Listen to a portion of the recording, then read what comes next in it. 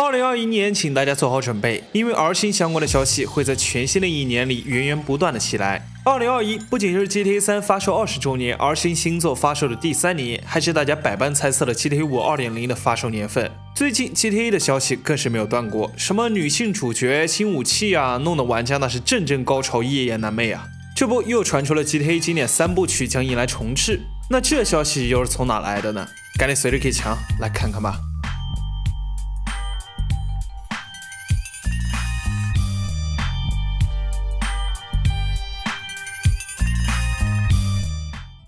首先说一件2020年年初发生的事情 ，Super Bowl 大家应该知道，不知道也没关系，就是可以理解为美国春晚。而去年他们在迈阿密举行的第54届，预告片里却引用了许多 Vice City 的风格。从 UI 到标题再到封面，当时还有网友进行了详细的对比猜测。简单介绍一下，在宣传片右上角的6点30分是比赛开始的时间，54元是54届 ，XLV 是他们的副标题，武器是他们的冠军奖杯。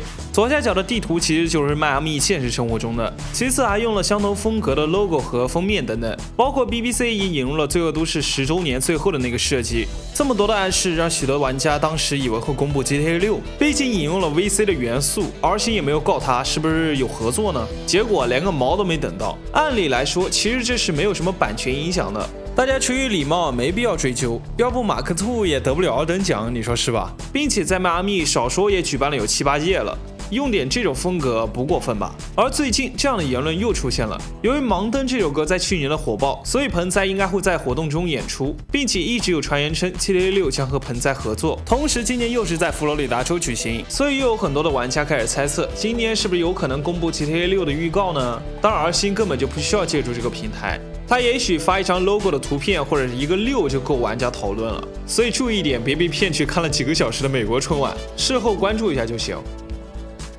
第二件事是所谓的 GTA 重置版。最近，一位叫做 Hossein Deba 的艺术师做了一整套有关 GTA 的主角模型，手法精湛，让不少玩家为之称赞，还以为是 R 星的内部人员。不过显然他并不是，要不这些图片早就被删除了。他也会做一些其他游戏的人物模型，而这还只是事情的导火索。早在19年下半年，澳大利亚政府的传播与艺术部就对名为 GTA 3的产品进行了新的分类，重新获得了18家的评级。这样的举动无非就是为了2个：重置和移植。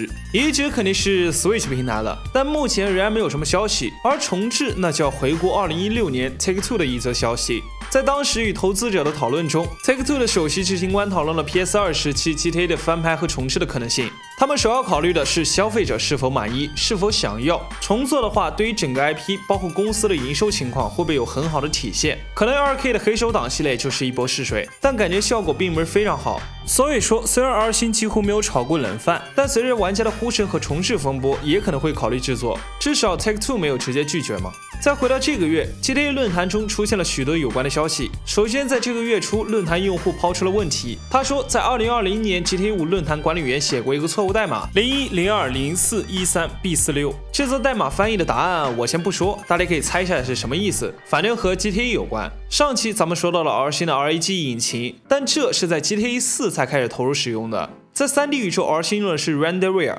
就包括 GTA 3 VC 和 SA， 而这位用户就提到 RAGE 引擎会代替 Renderer。同时，最近在推特上出现了3张鲨鱼卡的实体图，发布者只标注了泛指，但其实他是 GTA 论坛的高管。关键是在卡片的数字上，2001、2002、2004、2013B46，这下就很明显了。现在公布答案啊，2001对应的是 GTA 3发售，2002对应的是 GTA VC 发售，2004对应的是 GTA SA 发售，2013对应的是 GTA 5发售，而 B4 其实是音译 before， 也就是之前的意思。最后的6就是 GTA 6，结合上面的新引擎，就是 GTA 3、GTA VC、GTA SA 和 GTA 5都会用 RAGE 引擎进行升级。而 R 星官方已经宣布了 GTA 5升级版会在2021年下半年推出。那另外3部曲在5前面，那很有可能就是2021年的上半年推出了。这到底是不是真的呢？还需要用时间来证明。不得不说，这些谜语人是真的太闲了。而在 GTA 论坛，每当 GTA Online 的 DLC 更新过后，就会发布一个话题，叫做下一个 DLC 的猜测。随后就会有一些爆料者和数据挖掘者提供一些有用的信息，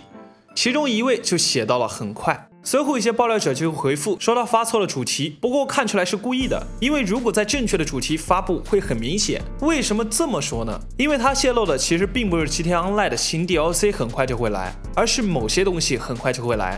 如果发在对应的主题会变得很明显，那这个东西是什么呢？直到论坛管理在这个帖子上加了3个标签3VCSA， 所以他们的意思是在 GTA Online 的主题下面讨论 GTA 三部曲就不会泄露的很明显。紧接着他们还讨论了发售大概不到90天，并且很期待新预告，想知道在这个新引擎上的表现。老实说，看这几位舅舅党的聊天，我都觉得稳如老狗了。那具体是不是这样呢？咱们很快就能见分晓。如果有 GTA 三部曲重置，会是谁来负责开发呢？还记得2020年 R 星收购的新工作室 R 星邓迪吗？可以想在上一期的《荒野大镖客：救赎》的视频中有详细说过这个工作室。有佛前泄露消息提到，《荒野大镖客：救赎》重置版主要是 R 星印度负责，而 R 星邓迪负责部分工作。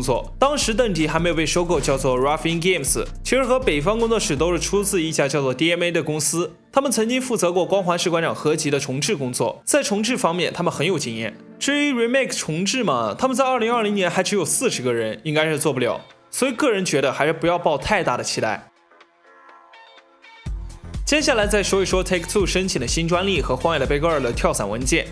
其实这个专利在2020年10月份就已经提交了，只是刚刚被发现而已。提交的人员是 R 星的首席工程师和技术副总监，所以可以确定是用于 R 星的游戏。主题是不受硬件和软件限制的现实虚拟世界，这是对无法在当前处理器和内存限制内产生预期的 NPC 行为的常规系统的一种回应。该专利详细介绍了船只、汽车和驾驶员，将对交通进行更逼真的沉浸式模仿。反正牛的是一塌糊涂，每个 NPC 都可以定义自己的特定特征，包括加速度、中断时间和距离、最高速度和转弯时间等等。还解释了该系统是用于虚拟导航和管理多人网络游戏社区中的对象，但至于如何处理就不得而知了，可能是升级 GTA Online， 也可能是 GTA 6独有。还描述了该系统通过与玩家的控制台通信的云网络工作，除了多人模式外，很可能需要游戏始终联网来提供 NPC 行为的处理，这就是通过云端实现一些 NPC 的行为反应，这可能是史无前例的。另外还提到了全新的导航系统和多地图的跨越，由于专利内容既专业又复杂，很多东西都看不懂，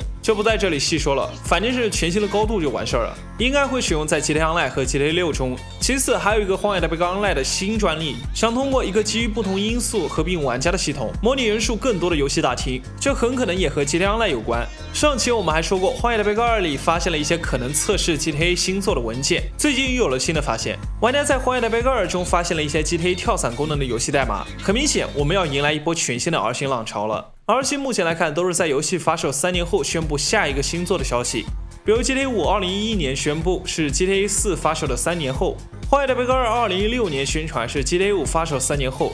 另外，章鱼哥就是去年在堡垒之夜里开演唱会的歌手，很快就会带来他的全新专辑。正巧封面和R星都是出自一个设计灵感，不知道他是不是将加入 GTA Online， 还是有其他的任务呢？那剩下的内容咱们就放到 GTA 6的爆料里再说了。所以记得关注游戏指南针哦，可能大年30会有惊喜。如果还想了解更多游戏界热门事件的整理与分析，记得关注游戏指南针。我是给强，我们下期再见。